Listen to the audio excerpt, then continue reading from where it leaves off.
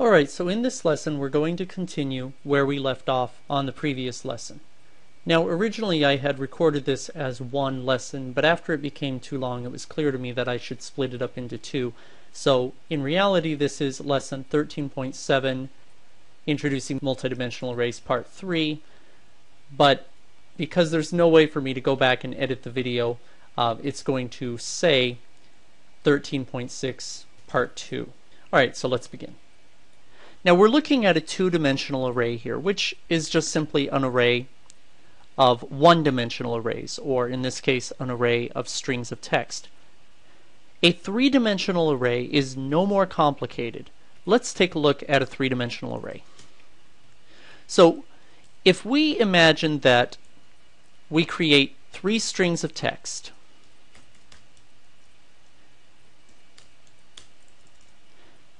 and we're going to set all of them to the same thing, which is 1, 2, 3.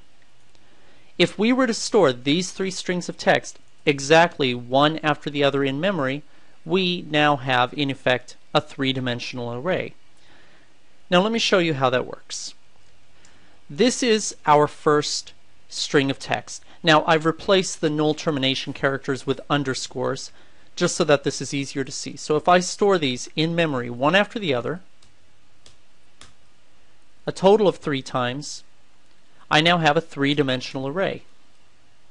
In other words, just like a two-dimensional array is actually a one-dimensional array in disguise, the same thing is true for a three-dimensional array, four-dimensional array, as high as you want to go. Every array is just going to be laid out in memory, 1 byte at a time, and every element is going to follow the previous element in memory. When you look at it in memory, you're going to see this. But what you can do as a programmer is you can further interpret it as being something like this.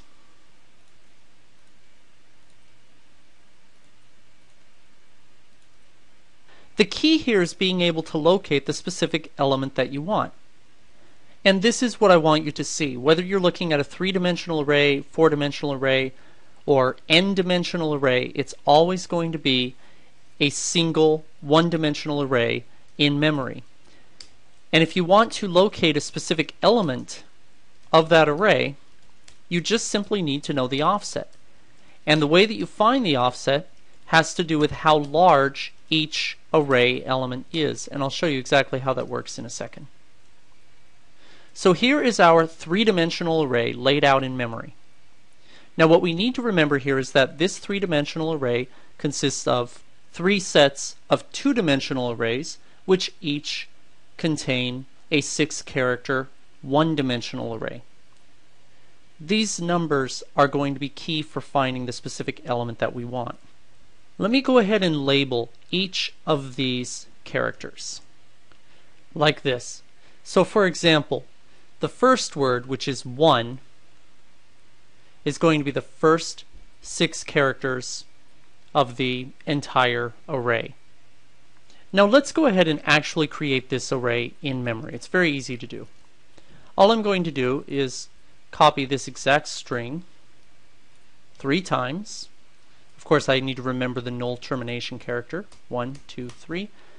And of course the last null termination character is automatically included, and there you go. Now I can actually use this as part of a printf statement. So let's go ahead and do that.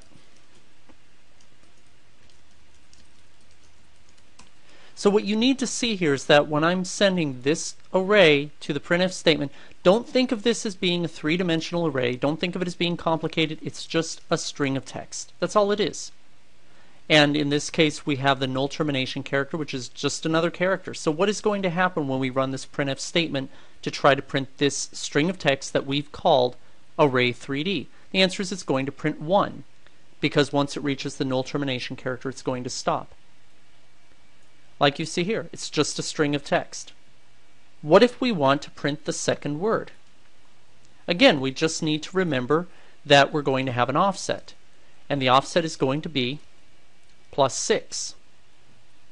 And you see that that prints the second word.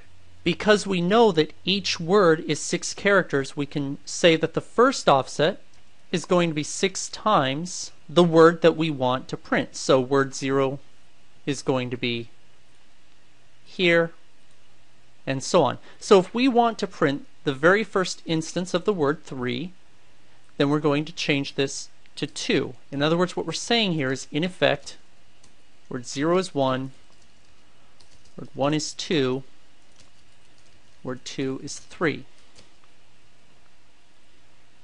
So think of this number here as corresponding to this. And remember, this is just an example. So if I'm saying to print this, it's the same thing as saying just plus 12. It's the exact same thing, which means we're going to count over 12, which is right here, which is the location of the next word. So if we run this program, you'll see that it prints the word 3, starting at character 12 until it reaches a null termination character. Each of our two-dimensional arrays, we have 3 of them, one after the other, is exactly 18 characters in size. Starting at 0 and going to 17 is 18 characters. So if we wanted to print the first word of the next array, we would start at position 18. So we could just simply say this. And that will bring us right here where we'll print the word 1. Like you see. Now, just to make this easier to understand, we're going to slightly change each of these arrays. So our first array, we're going to leave it capitalized the way it is, where the first letter is capitalized. For the second, though, we're going to make it all capital letters. And for the third, we'll make it all lowercase letters. Notice that I changed it here as well.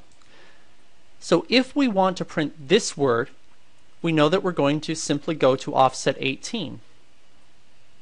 If we run the program, you'll see that it's printing the correct word. Now, if any of this is confusing to you, just keep in mind all we are doing here is working with a single string of text. That's all this is. This isn't anything more complicated than what you've already worked on. You've already looked at strings of text in previous lessons, and if looking at it up here is difficult because of these /0 characters, then just look at it down here. It's the exact same thing. You don't even need to look at this part of the code. I could in fact just move it all down and you would be just fine. So remember, all we're doing here is working on a single string of text. So don't think of this as a complicated three-dimensional array. Just think of it as a string of text.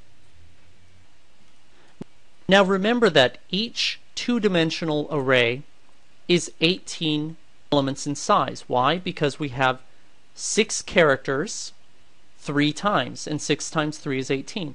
So if we want the first set of words, we're going to be here. If we want the second set of words, we're going to be here. And if we want the third set, we're going to be here. In other words, it's 18 times the two-dimensional array that we want. So if, for example, we say 18 times 0, that's the same thing as 0, and that will put us here, and we'll print the word 1, like you see. 18 times 1, we'll print the word 1 in all caps, like you see here. And 18 times 2 put us right here at 36, and we'll print the lowercase version of the word 1. So our first offset can be which two-dimensional array we want to use. Then we can specify which word we want. Just like we did in the last lesson, we know that each word is 6 characters in size, so it's going to be 6 times the element index that we want. So 0 would be the very first word. So if we said 18 times 0 as our first offset, and 6 times 0 is our first offset, well, that's 0, so that'll put us here, and we'll print the word 1, like you see. If I change this to 6 times 1, then that'll put us here, and we'll print the word 2. like you see. Now what if I want to print the capital version of the word 2?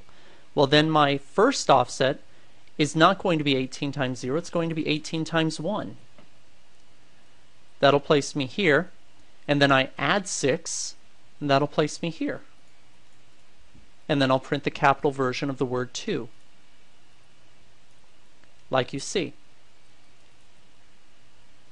So the very first index is going to specify which two-dimensional array we want, and then the next index is going to specify which one-dimensional array we want, and if we wanted to, we could even specify the exact character that we want.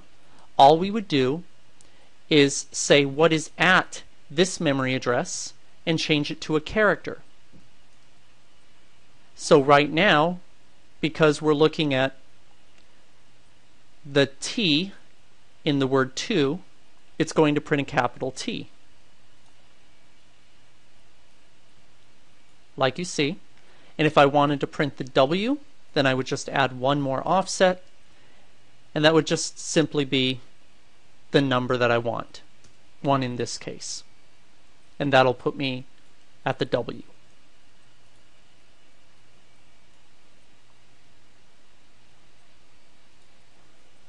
Multi-dimensional arrays are just a way of understanding a one-dimensional array in such a way that you can use mathematical operations to reach specific points in that one-dimensional array. Now I know that we covered a lot in this lesson, and so we'll go ahead and stop here, but in the next lesson I'll go ahead and show you how to actually create an array like this using C's syntax. If you have any questions at all, feel free to ask them, and I hope you enjoyed this lesson.